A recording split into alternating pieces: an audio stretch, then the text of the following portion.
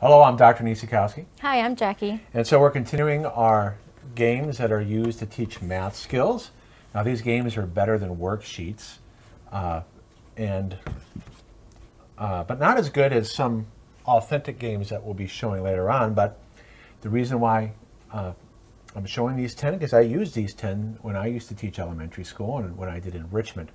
And Jackie has 2 children that wanted to develop some math skills. So this is Buy It Right. And it's another money game. So the object of the game is that you have your characters here, and it can play up to 4 players. So you're going to start here, and we roll the dice, and when we land, we're going to buy items. And you can play a shorter game where you only have to get 1 of each color. A longer game, you have to get 2 of each color. You start with $25. Now, why is this here? This is because when you roll the dice to calculate the price, you might be buying 1, 2, or 3 items. If you're buying 2 or 3 items, you're going to want to write it down in case you forget. Because when you're buying things, you can decide whether or not you want to buy it. Okay. Because you might not have enough money. Okay. And so Jackie also starts out with her shopping cart and $25. And then you see here, it's a nice thing. Again, it has nice manipulatives. Children don't always get a chance to touch real money, but they can simulate it here, especially since we're using more digital currency now. But there's actually a version of this that you can play with just bills only for younger players.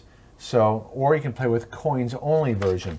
But this is the regular version, and it's for children that can handle 1 cent to $30. And so when you do roll the dice to buy something, the strategy is for a young person is that they're going to want to make it as low cost as little as possible. So they'd make it $1.26. Okay. Obviously, you don't want to make it $6.21. So let's start. Here is I'm the orange person. You can see it matches the shopping cart. And here and you are the green person. Okay. And so each space can do different things, like you can find money and buy so many items. Usually you would roll to see who goes first, but to save time, I'll just go first. So 1, 2, 3, 4, 5, 6. Give a gift to a friend. So the way this works is that I don't have anything to give to Jackie. So I believe I have to buy something. Yep, I have to buy something from the pile, so I just turn it over. Now I won't need to use a calculator. By the way, this is a solar calculator, which is nice. You don't have to worry about batteries. So I'm going to give you that skateboard. So I roll the dice, and unfortunately I rolled high, so I'm going to have to do $4.65.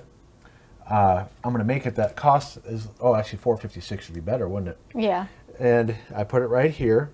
Okay. And then I'm going to, obviously you can do a variation where you have children write it down and calculate it. But if that's too much stress, I'm going to put in $5 minus $4.56, and then, oops, what did I do wrong?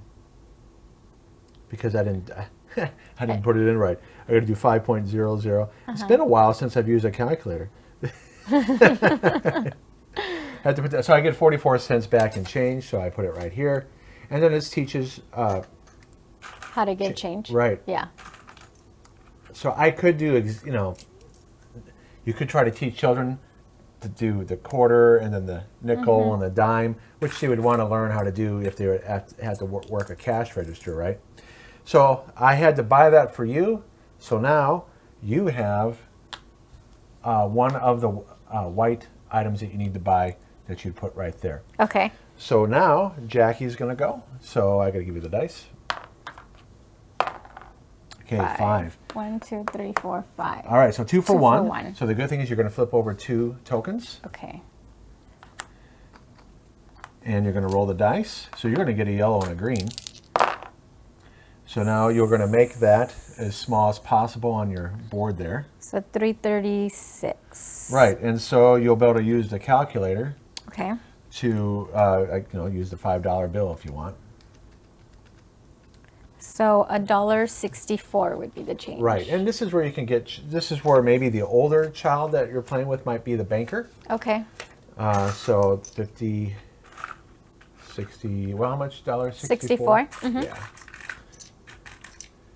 So again, this is fun. Some teachers, for instance, I did do a store when I taught.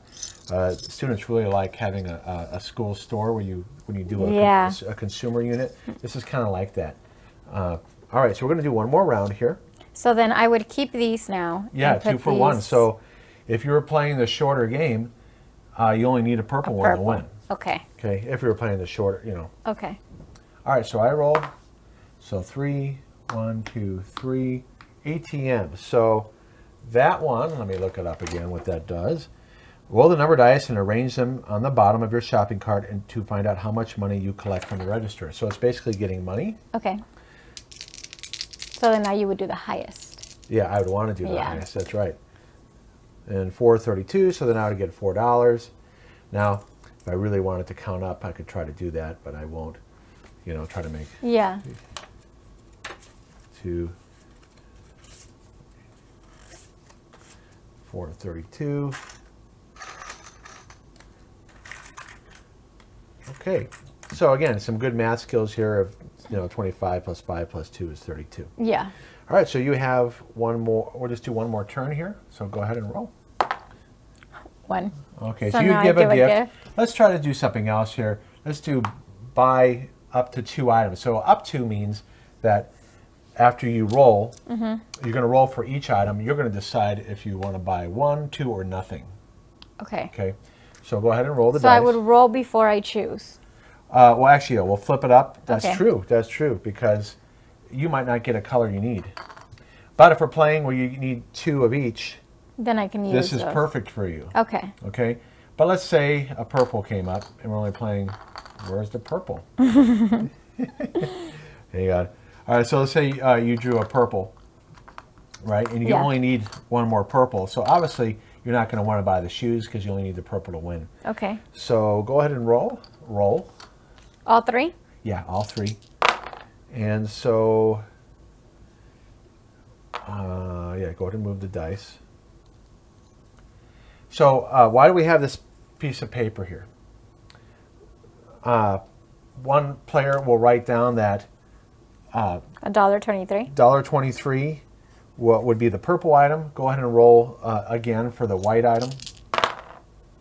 Oh gosh. 5.54. Okay, or do you want to do 4.55? Oh, right. That's okay. So I'm writing it down.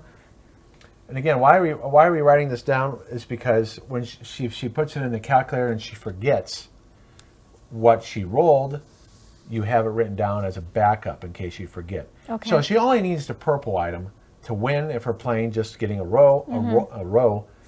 She doesn't have to buy the other item for $4.55. And if she didn't have enough money, if you didn't have enough money, then you couldn't buy anything. Right. And what would happen eventually is that you'll get more money when you go around the board. So you'll get $10 when you pass this space. Okay. So that's pretty much, other than you'll buy an item for a friend. So what would happen with that is do I get to choose? Let's take a look again here. Do I get to choose what I want to slow you down? Yeah, so I would choose. Okay. So let's say we're in a situation where you needed, where's that purple? Let's say you're in a situation you needed a purple to win, right? Well, I could slow you down by saying, I want this one. Or make it really hard and just take the purple one. The purple one, yeah. And then you would roll the dice, and then you would arrange it in a way where I would have to pay the most for it. Okay. So that's how that would work. So that's the only other, and then there's a lose money space, so right here. But again, you can arrange it in a way so that you lose as least as possible. Okay. So what do you think? I actually really like this one. Yeah. I think now they played the Cool Cash Bingo. Would they like this more than the Cool Cash Bingo? I think so because it's more interacting. Yeah, I think so too. And it simulates what kids all want to do. They want to be responsible with their own money someday, and they enjoy getting allowance and buying things, right? Yeah. All right, so that's Buy It Right. I'm David. I'm Jackie. All right, and we'll see you in the next video. Bye.